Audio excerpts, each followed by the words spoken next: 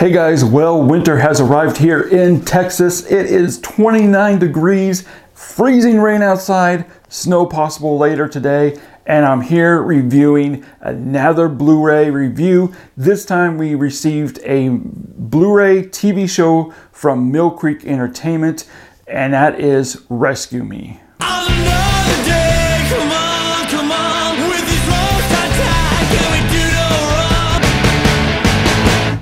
Now, as with my other reviews, I'm not going to give a review of the show itself, but instead I'm reviewing the Blu-ray and if it's worth adding to your collection and picking up. But first, let's get into those Blu-ray specs. Rescue Me, the complete series, runs 7 seasons with all 93 episodes spread over 16 discs, with about 6 to 8 episodes on each disc. The show runs 65 hours and 2 minutes, and those 2 minutes are important, and is rated TVMA. The release sports a new HD 1080p master, maintaining the anamorphic 16:9 1.78:1 ratio, which means it does fill your entire TV screen. It also sports both DTS HD 2.0 stereo mix and a DTS HD 5.1 mix, which I'm going to explain more of later. First off, guys, I want to talk about the lows with this transfer and then the highs.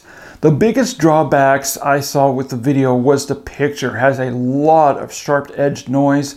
Also, I found a good amount of artifacts and flickering noise during low light scenes and in the black levels. What this means is that since all 93 episodes are put on 16 discs with about 6 to 8 episodes per disc at about 45 to 50 minutes per episode, this means it's equivalent to cramming about a 5 to 5.5 hour movie onto one disc.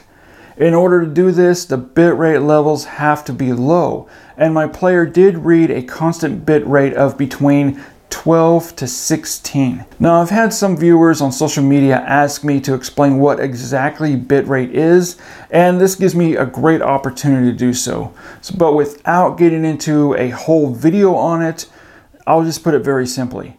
The higher the bitrate level is, the better and higher the video quality is. Meaning, the higher you go, the deeper the color levels, the sharper and clearer and much more defined images of the video. Most shows on Blu-ray, for example, The Walking Dead, Breaking Bad, Game of Thrones, have a constant bit rate between 25 and 32. However, the higher the bit rate, the more room it takes on the discs, which is why most hour-long TV shows only have between 2 to 4 episodes per disc. So because of the low bit rate, there are a good amount of artifacts and flickering in the black levels, especially during, like I said, low light and night scenes. And it does interfere with the image's stability depending on the scene. Aside from the low bit rate, this is typically also caused by the DNR, or digital noise reduction, being too low or non-existent. However, I did notice that changing my TV video settings, the dynamic range setting, to low or off does help with the flickering, but not overall the video. I also noticed a constant coat of grain, while at times it's present and very heavy, other times it's low and barely noticeable. Skin tones levels I thought looked natural. Those are the lows, and those are the low of the lows. Now for the highs of the highs. And one thing to note is I did notice starting with season 3 is when the video quality is way better than the first 2 seasons. I think season 4 and 7 looked the best. Now this could be due to the change of digital formats at the time. The show switched over to more improved HD digital cameras in season 3, being that the first 2 seasons started filming in 2003 and 2004, 2005. So in 2006, 7, 8 and above, they switched over to more high improved HD cameras, which you can really tell the difference between seasons 4 and 7. When the detail and color levels are on, they're on. For one example, the firehouse inside and outside looks nicely detailed and defined. One thing that I've noticed some have complained about this master is the colors look very dull and flat, and nothing really is eye-catching. Honestly, to be truthful, I kind of like this. The contrast levels just felt more natural and organic to me, which fits the type of show this is. So honestly, I didn't consider it much of an issue. What I did notice was fine detail to the essential reds and yellows in the show, most notably the fire engines when they go battle fires. It has a constant clarity and vibrance, and of course the fires during the firefighter sequences has deep reds and yellows. It looks really good. This is the highlight of the new master, is these little scenes. Alright guys, so we talked about the video master. Now how about the audio? So the specs on the box and on the Millcreek Entertainment website does state DTS MA 5.1 lossless surround sound, which I was really excited about. I was really gearing up to hear the show about firefighters fighting fires in 5.1 surround sound. So imagine my disappointment when I played the first disc, Season 1, Episode 1, and my receiver read it as DTS 2.0 stereo. Aww. I know. But hold on guys. I didn't scream and yell and throw the Blu-ray down the garbage disposal just yet, and I went and checked the other seasons on the discs, and the show does switch over to a DTS 5.1 surround audio beginning with Season 3. I know, right? Perfect.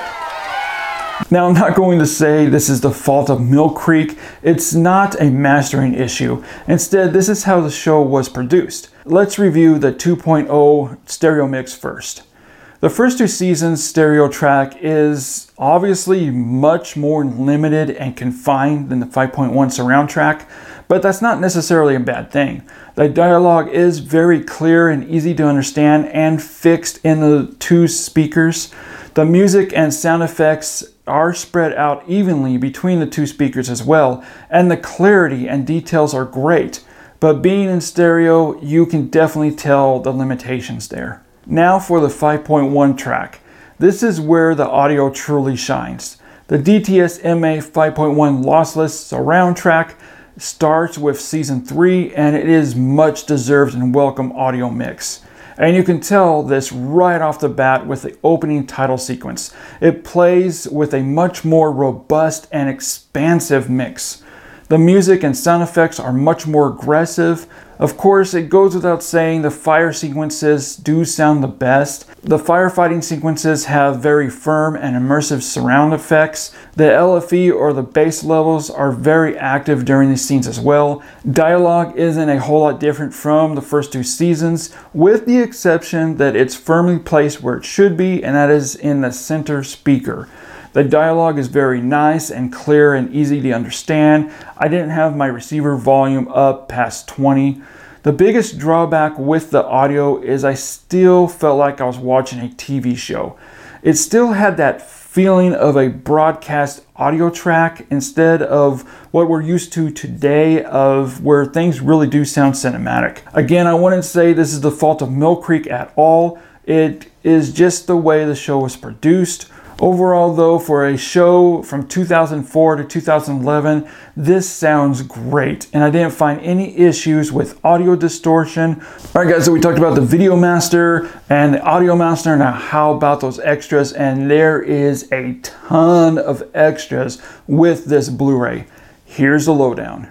It comes with audio commentaries from the cast and crew on select episodes.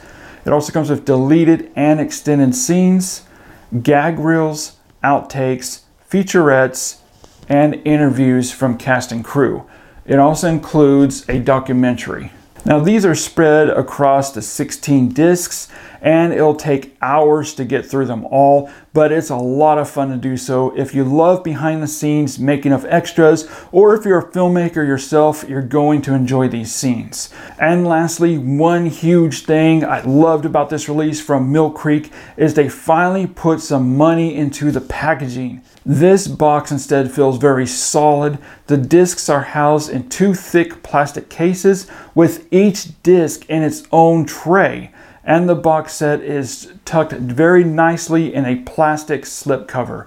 So high praise for Millcreek for this. Alright guys, so it's time to get into those Blu-ray scores. For the video, I'm giving a 3 out of a 5. Audio, I'm giving a 4 out of a 5. The extras, I'm giving a 5 out of a 5. Well guys, that's the end of our Blu-ray review for Millcreek Entertainment's box set of Rescue Me the Complete series. I want to thank Millcreek Entertainment for sending us this Blu-ray for us to review and letting you guys know if it's worth adding to your collection. And as always guys, I want to thank you sincerely for watching our videos, for supporting our little channel here, and stay tuned for more Blu-ray reviews and also some film analysis videos that I have coming up that I'm really excited to share with you guys. As always guys, we'll see you in the future.